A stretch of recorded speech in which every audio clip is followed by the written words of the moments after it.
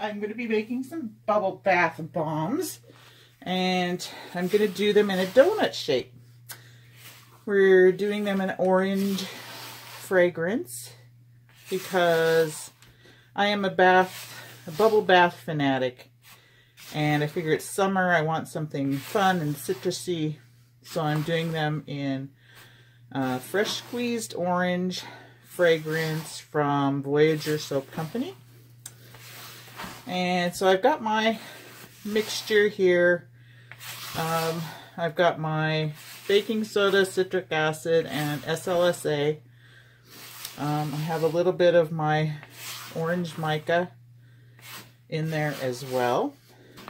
Now I'm going to glove up and get started pouring in my wet ingredients, which I have my fragrance oil, I have some poly 80, and I have jojoba oil. So this is the mold we're going to use. It's a 3-piece mold, and it's from Cada, C-A-D-A, Soapery over on Etsy.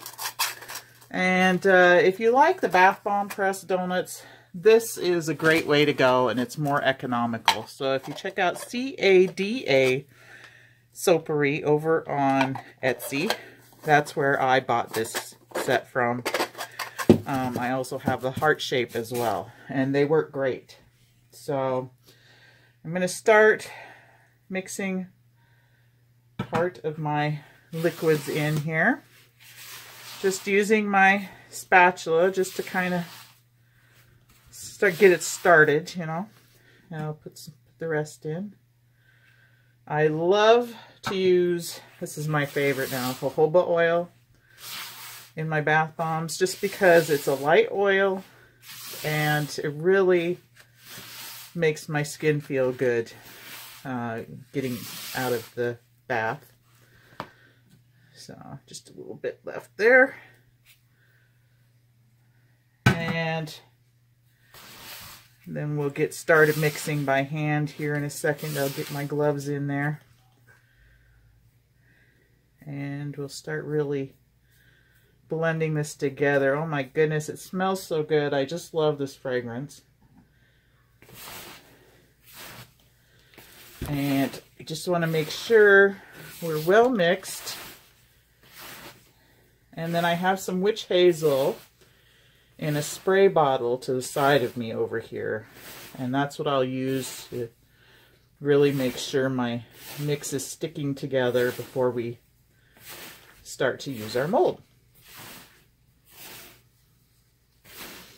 Oh, it smells so good. So good. So as you can see, it's holding together, but not very much. So we're going to give it a good few spritzes over. You can use your own bath bomb mix. Don't worry about, there's plenty of places to find recipes out there for bath bombs. Usually it's a 2-to-1 mixture of baking soda and citric acid. And then if you want to add bubbles, you know, put in the SLSA. If you're using colorants, you know, make sure you know whether you need to use poly 80 or not. That helps disperse them into the water, so you don't have it sitting on top of the water. I think that's pretty good.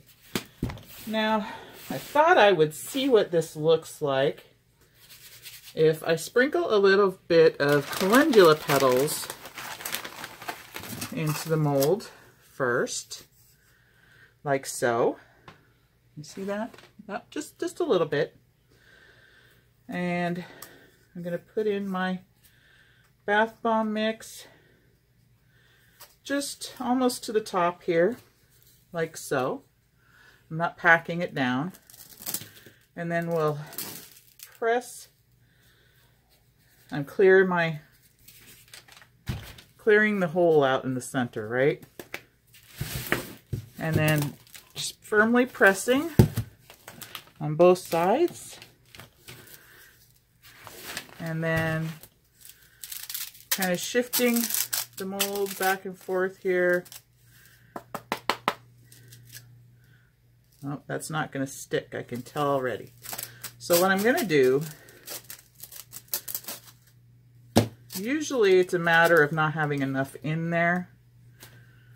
So I'm going to put some more and then really push it in. Clear that hole out again. It just makes a bigger bath bomb, but if you want, you can just break it in half to use it, which is usually what I do.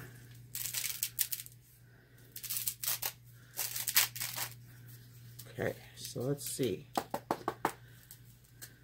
Oh, that's not sticking. Well, there you go. I need to spritz it more. You never know with these. The last time I used these, it worked just fine. So I'm going to spritz with some more witch hazel. Mix it up some more. And we'll give it another try.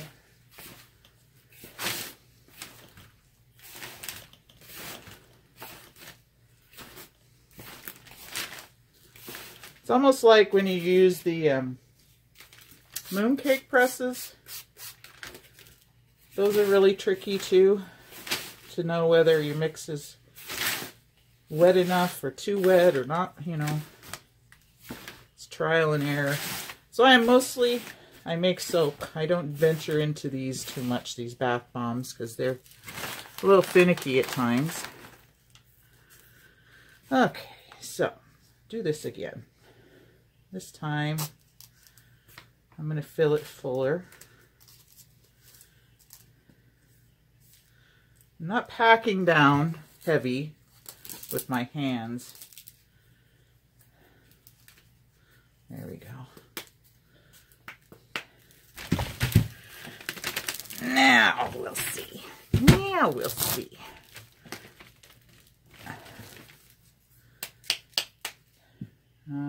Let me grab my scissors. I'm going to tap like so. Like so. Push up.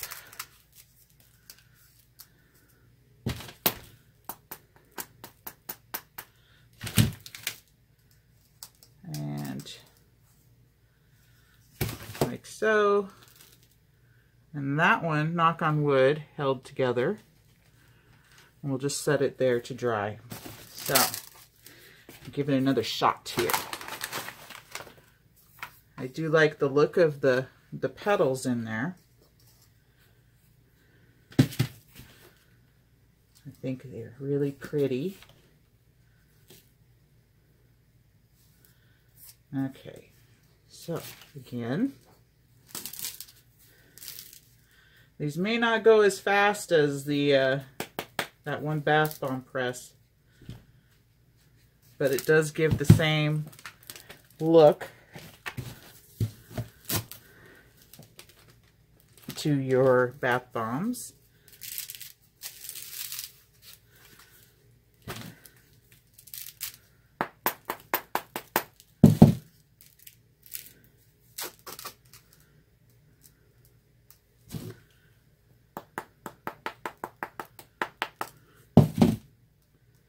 Come on. There we go. Bath bomb number 2. They're really cute. I used the last of my, I had some heart-shaped ones, bubble bath ones. So I've used them all, so I thought, oh, I better make myself some more. I gotta enjoy my baths while I can here, and we're going on vacation. Actually, by the time you see this video, I'll be back, but all we have is a shower in our condo, so I'm gonna miss my tub. Okay, there's that.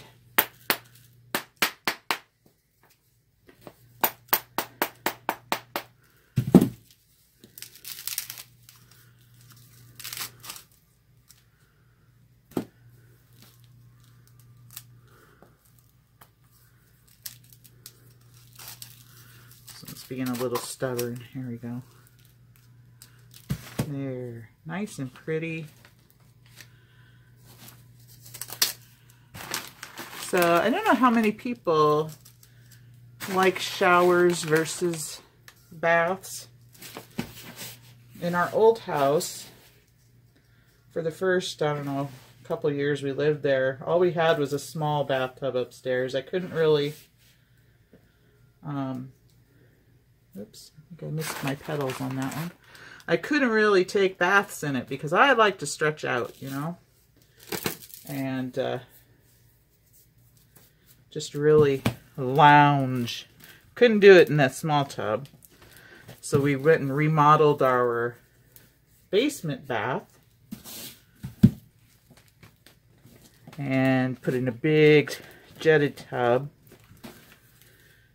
Well, we're thinking of remodeling this this house bathroom now because my husband would like a glass shower doors on his shower that he uses, and then once in a while he likes to take a bath. So he wants a bigger bathtub.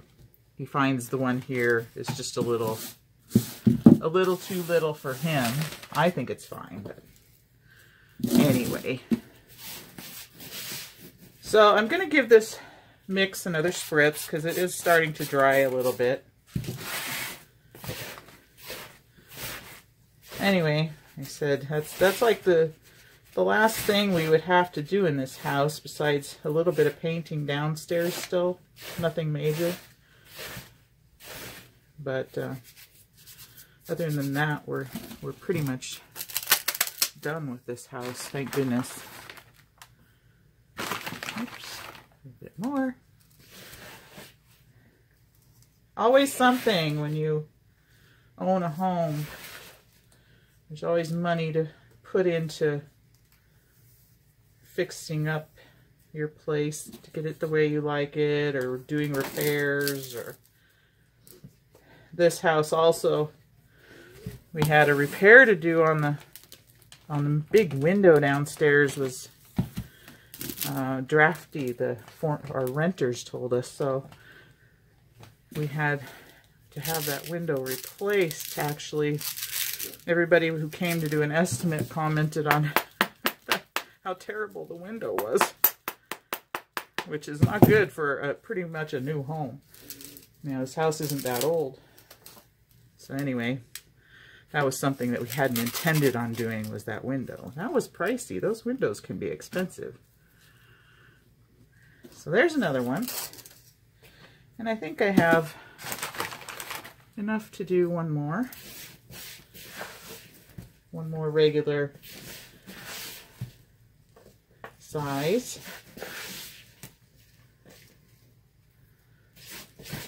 Try this.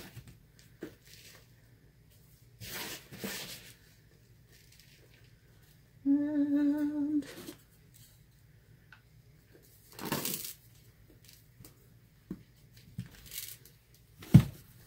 so it looks like I got 6 bath bombs out of that mix, which is good.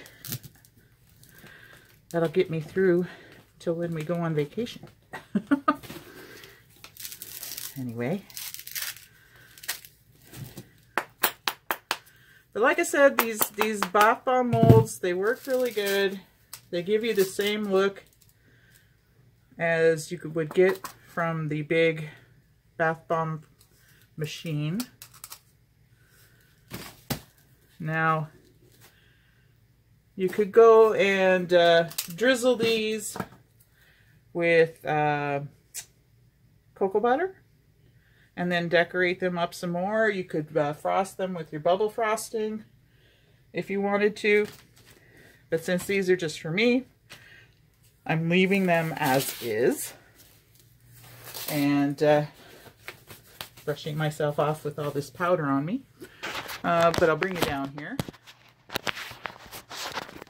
So here we are, our beautiful fresh squeezed orange bubble bath bombs in donut shape. And once again, the mold's from Cada, C-A-D-A, Soapery, over on Etsy. And fragrance is the fresh squeezed orange from Voyager Soap and Candle Company. And then I just put a little bit of calendula petals on the top. Almost looks like orange zest, which matches the fragrance. So just my lovely, simple bubble bath bombs. And I'm going to try one tonight during my bath, and I can't wait. So there you go. Go ahead and check out that shop over on Etsy and give their molds a try. Let me know what you think of them. Follow me over on Facebook at Dirty Booty Soaps and Instagram as well. And you can catch all my vacation photos over on Instagram also. So give me a follow over there. If you don't have an account, it's really easy. So until next time, we'll catch you on the next video. Bye for now.